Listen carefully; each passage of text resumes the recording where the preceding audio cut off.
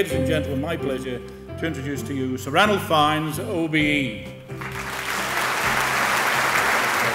It all started out there that I began to get a taste for travel in remote parts of the world. We became the first human beings in history ever to reach both poles by surface travel, but we were there about 10 days late on Ginny's original schedule, and we kept our team together through the 1980s and 1990s in order to break all world records of unsupported polar travel, north and south.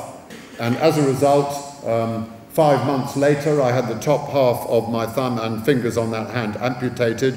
About 7 years ago, in the Great Ormond Street Children's Hospital in London, we opened a big new laboratory for children of 4 years old with cardiac disease. I've had a massive heart attack. At my age, you expect it.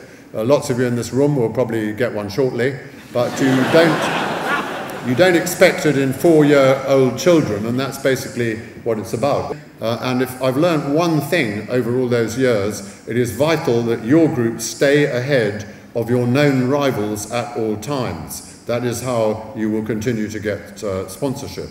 Thank you very much indeed. Thank you.